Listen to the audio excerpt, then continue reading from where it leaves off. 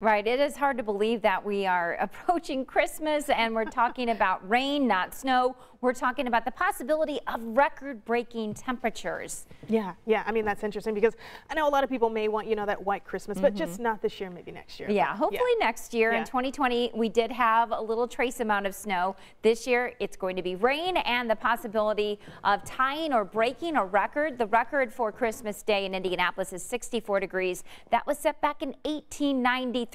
We'll get more into the Christmas Day forecast in a moment, but right now it is currently 44 degrees in Indianapolis, 40 in Kokomo, 39 degrees in Columbus. Those winds out of the south, and it is a bit breezy. And those winds are going to be breezy throughout the day today, sustained between 10 and 20 miles per hour, and we're going to see some gusts around 20 miles per hour as well. This afternoon, we'll see the clouds increasing too.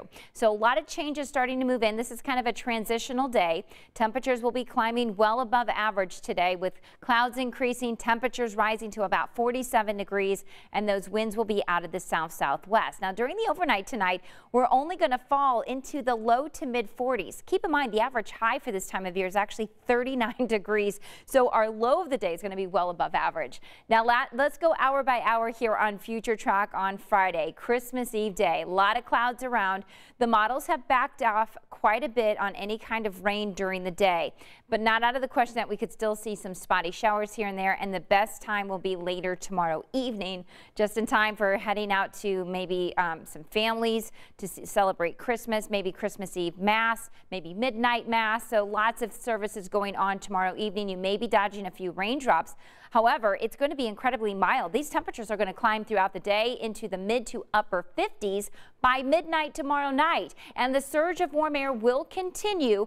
The models have been pretty consistent the last several days, keeping this warm air pushing it into central Indiana by mid-morning on Christmas. So we're going to see the colder air moving in, and it's not going to be that much colder. We're still going to be unseasonably mild, but temperatures by mid-morning on Christmas will likely climb into the low 60s. We'll keep monitoring this situation, but this is what we think is happening right now. We could get a little warmer than that, could be a little cooler. It really depends on where that line of demarcation of the colder air and the warmer air sets up on Saturday morning.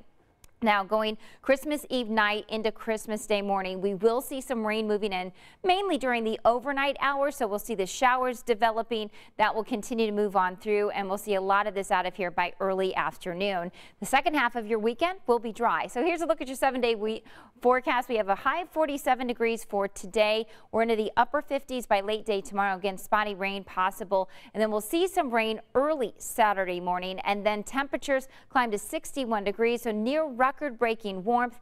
50 though on Sunday. As we go into next week, we're still tracking daily rain chances and temperatures well above average.